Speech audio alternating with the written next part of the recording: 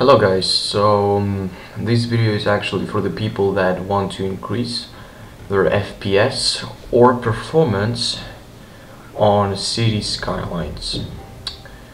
So what you have to do is to click options, and if you want to increase your FPS, lower this to this, okay, but I'm gonna leave it like that because it suits me better. Tilt sheet of amount, make it as much as you want from left to right, but the game will not look that good.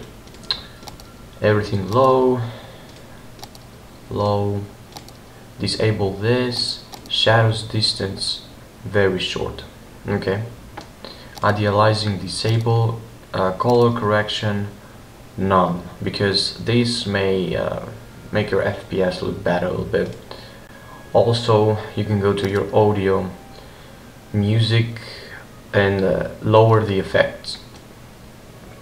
Lower everything actually, because this is how you increase your FPS. I do not want to do this because my FPS are already good, but this is for the people that their FPS are kind of bad and they want to improve their performance.